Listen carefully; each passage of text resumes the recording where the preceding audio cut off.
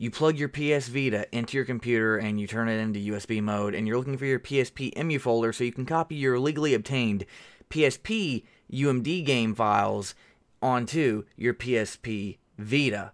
But guess what? The PSPemu folder is not there. So here's what you do. You have to go to View if you're on Windows. I don't know how to do it on Mac yet. I'm working on it. And then look for Options if you're on Windows 10. Go to View on the folder option, and then click Show Hidden Files and Folders and Drives.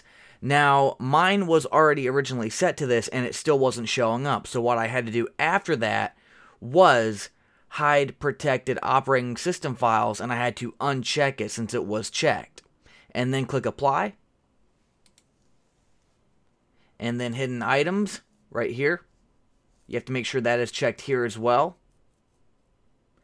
And then, voila, your PSPemu folder shows up. And how you know it's working is that your size, if you have your UMD games or ISO games already on it, will actually show a file size greater than like 0.1 kilobytes. It'll be gigabytes like mine is. And then you can transfer over your legally obtained UMD PSP rips.